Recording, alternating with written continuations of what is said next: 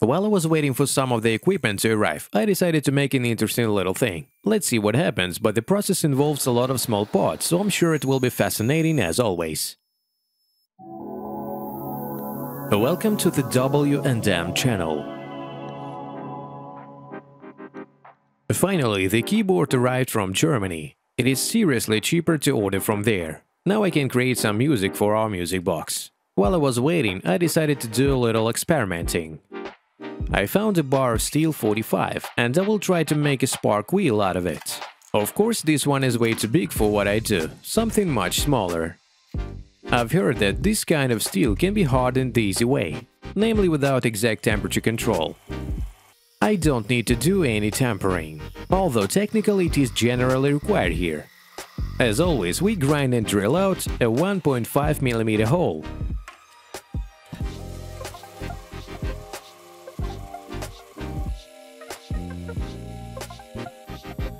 The diameter is only 4 mm. We remove all that's unnecessary.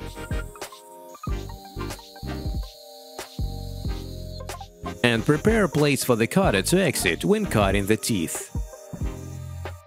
We will use this kind of mill. It is a dovetail with a 45-degree angle. I think it's just right for this job.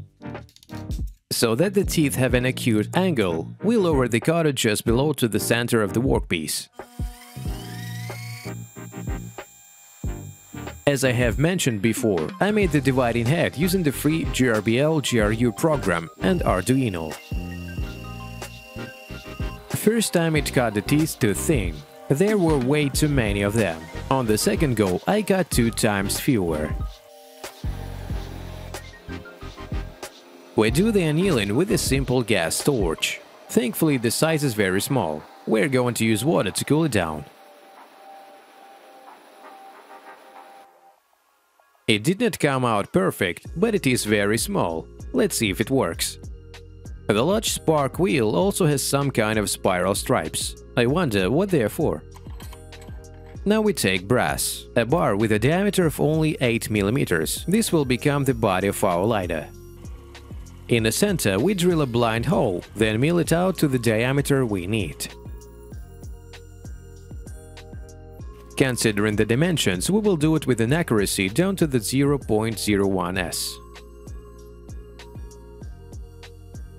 Cut out the spaces for the thread and the rubber O-ring. We cut a little bit off from the body. Later we will make a pattern here. On the upper part of the body, we leave some space for milling. Here there will be 2 holes, for the wick and the flint. The first one easy, the second one will take a bit of tinkering.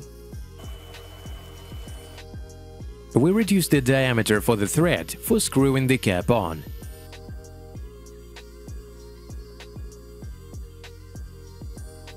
We will cut the M1.4 thread on all the parts with a profile height of 0.16 mm.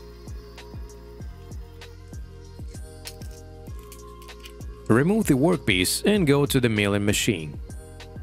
First of all, we need to drill a hole for attaching the spark wheel. With an impromptu center finder, we find a reference point and move to the coordinates we need. First, with the mill we create the direction, so we don't have to worry about the drill going sideways. We remove a little from the back with a 5 mm mill, so that the finger fits well.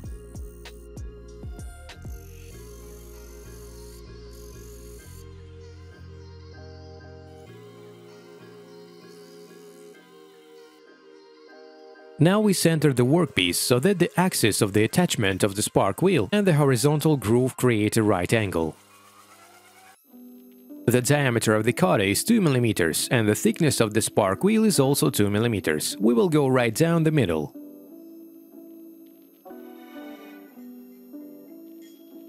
The wind protecting wall will be very thin. Definitely can't rush this.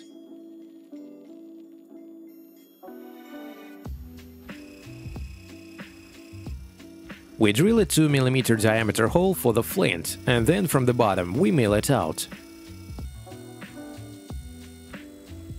slightly further the same hole for the wick. We will slightly widen its upper part.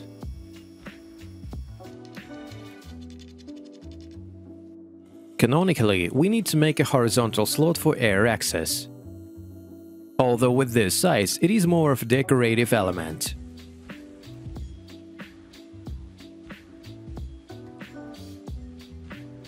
It turned out rather well. Now we mill out the hole for the flint from the bottom. The most difficult part now is hitting the center. A small life hack here is to remove the screw fixing the collet. Now through the holes in the spindle you can clearly see if you hit the center.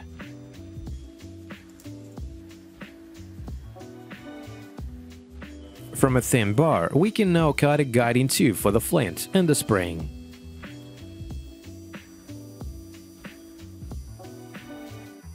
The flint is a little larger in diameter than 2 mm, but smaller than 2.1. We grind it a little.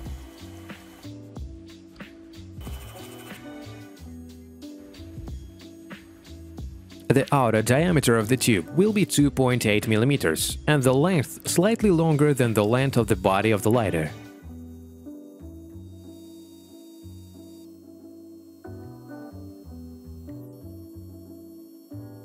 Before soldering it, we mill a thread from the bottom cover on the body of the lighter.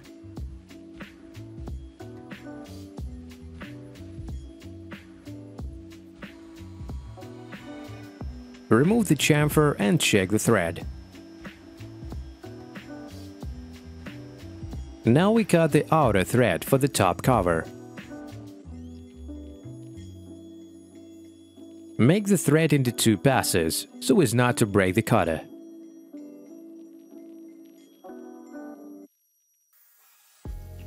We cut the M2.5 thread in the tube for the screw fixing the spring. Threads are ready, we can start soldering.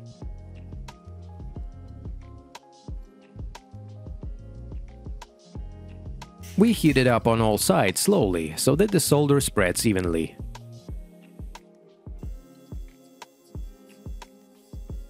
Now we grind it to prepare the bottom cover for the thread and make a little space for the knurling. I love the way this knurler works, without much effort, and it makes a very clear, even pattern.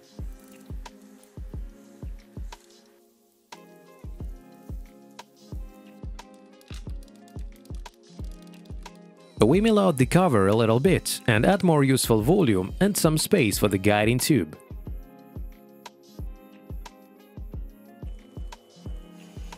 We cut it off with a bit of a margin to cut the thread and to fix the body on the laser machine. Thread doesn't always come out right on the first try. If something goes wrong, we add 0.02 and cut it again. I found a ready-made pattern on the internet and decided to apply it to the body circularly. I periodically check the temperature with my finger, because the laser can sometimes warm up the parts quite a bit.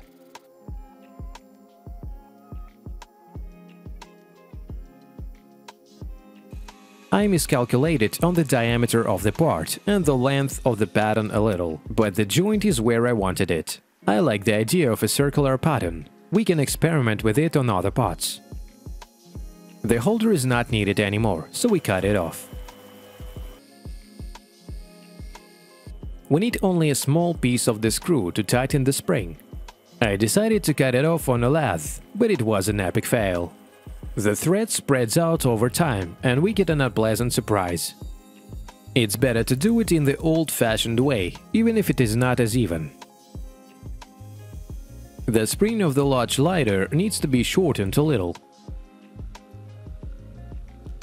The spark wheel fits well, and that's already great.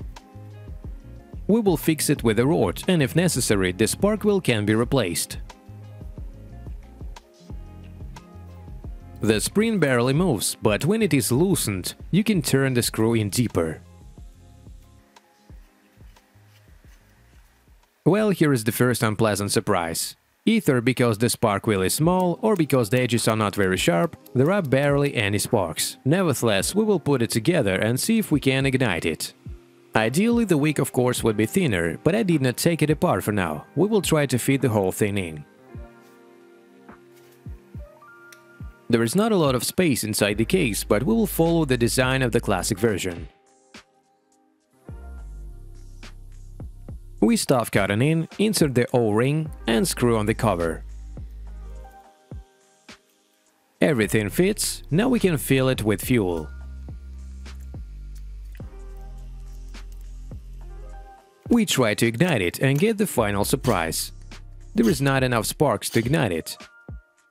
What causes this is still not clear, but we definitely need to change the spark wheel. Most likely the amount of sparks it makes is just not enough. I could just edit the video and no one would notice anything, but I think that would be cheating. Now the work needs to be completed and we still need to make the cap. The lighter is small and it's logical to use it as a keychain. So we make a hole in the upper part of the lid to attach it.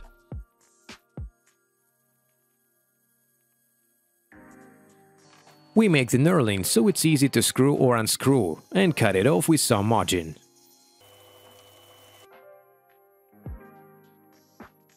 Now we cut the thread and drill a hole for attaching the chain.